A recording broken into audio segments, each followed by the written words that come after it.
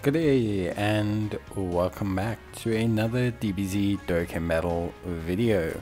In this video we are going to be taking a look at the INT Golden Frieza. So we're going to take a look at INT Golden Frieza and we're going to see how good he is after his Extreme Z Awakening. So he's got a pretty interesting EZA. I think he's going to be probably go down as an interesting unit for me. I don't think he's bad, but I do think because of the way the current hard events are set up, he's a little bit lackluster for what a lot of people want him to do. If you look at him, you've got Resurrected Warriors category key +3, HP attack and defense of 170%. He's got 120% in-type lead. He greatly raises defense for one turn on his super attack and greatly lowers enemy defense. He has attack of 250% and defense of 150%. All enemies have a reduction of 15% attack, with an additional attack reduction of 7% for superclass enemies and allies. He has an additional attack and defense of 100% when facing a superclass enemy, and he has attacks effective against all types when there is another Reps of Universe 7 category ally attacking in the same turn. His link skills are Prodigies, Universe's Most Malevolent, Revival, Strongest Clan in Space, Brutal Beatdown, Tournament of Power, and Fierce Battle. And he is on the Resurrected Warriors, Universal Survival Saga, Full Power, Reps of Universe 7, Transformation Boost, Wicked Bloodline, Otherworld Warriors, Gifted Warriors, Time Limit, Mastered Evolution, and Sworn Enemies teams. In terms of his link set and his overall ability, he does have a couple really nice partners in the form of the physical Angel Frieza, who's a fantastic unit, the transforming physical Angel Frieza, who I think is a really top tier unit, and also quite frankly he is still a pretty solid unit when you look at him link wise. He's incredibly strong with some really powerful links and some not so powerful links. Biggest issue with this guy is, he does want to fully access his power with a tournament of Reps of Universe 7 category ally, which kind of means that basically you want to run him with distinctly the physical Frieza. It's not that the physical Frieza is bad in any sense of the form, it's just that you either have him and then you have a very fun pairing to run, or you don't, and that's basically it. So here we're facing an extreme enemy.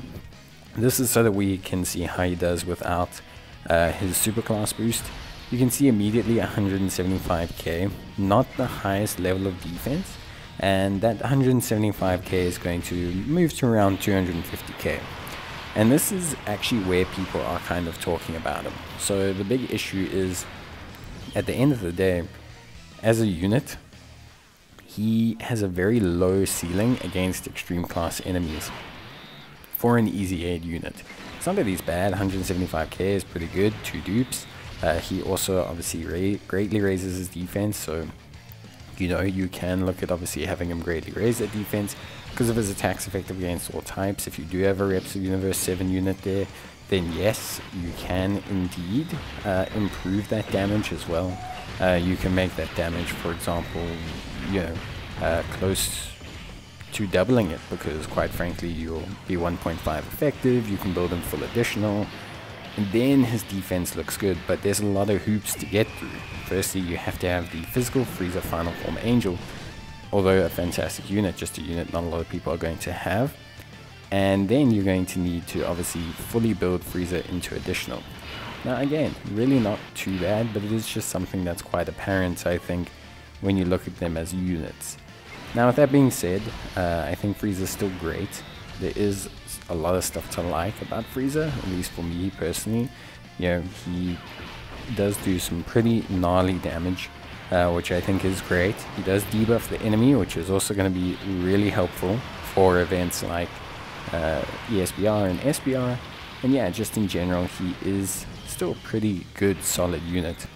I just think, considering most of the endgame currently is fought against extreme enemies, it's a very large handicap to place on a unit in that sense. What I would have ideally liked is maybe for them to compensate for that a little bit.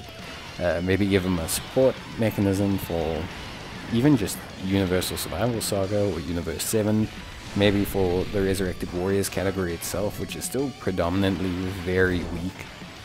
even with units like Metal Cooler being added. So yeah, just ideally I think you could have made those changes and had a little bit of a better time.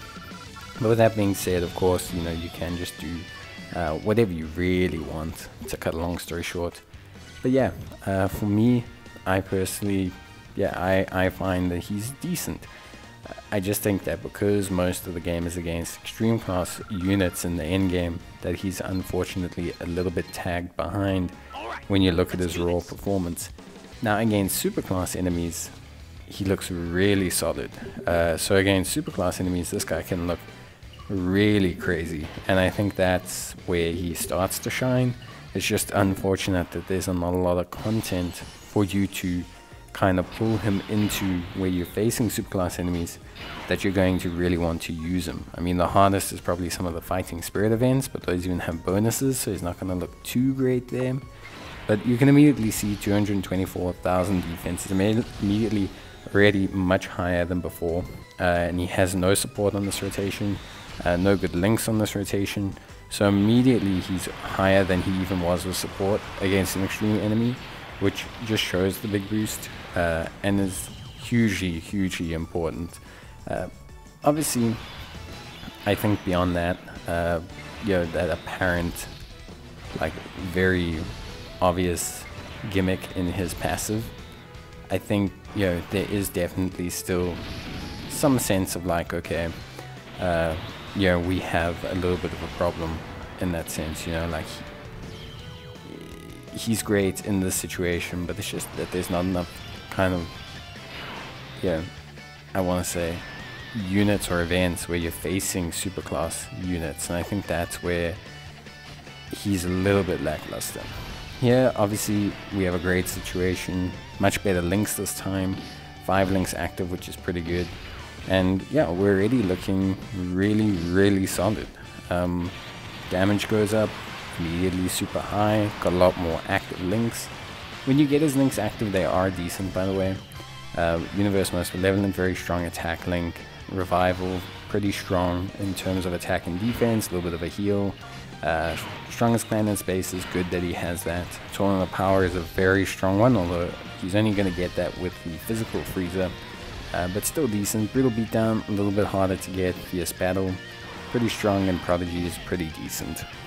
He's not got the greatest link set, but he can still function on a Wicked Bloodlines team, even if you don't have like the best links for everything else, because he still has Universe's most malevolent, strongest clan in space.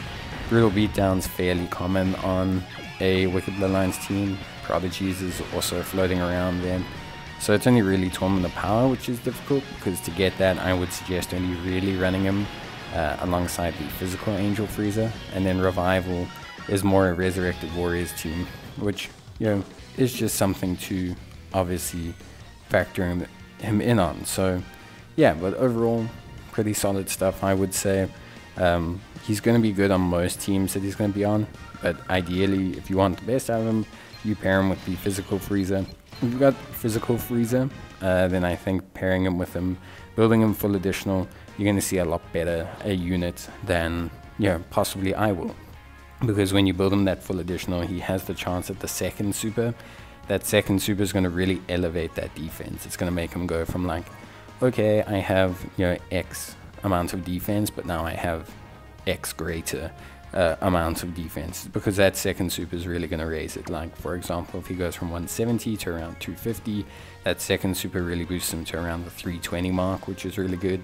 Similarly, if he's facing a superclass enemy, it goes to around 300 and then closer to the 400, which is much better, obviously. I mean, it makes sense that greatly raising defense, you know, is super important.